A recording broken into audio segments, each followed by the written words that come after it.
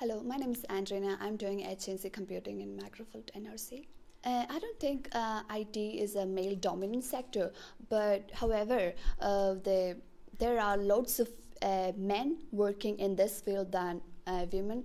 So I think the women need some more push up and encouragement to be in this field. From our early age, the girls are for Barbie and stuff, and the boys are for silly games and video games and stuff. So the girls don't really get a chance to face with the computer and do the programming. They don't really get a chance. If they got a chance, they love it.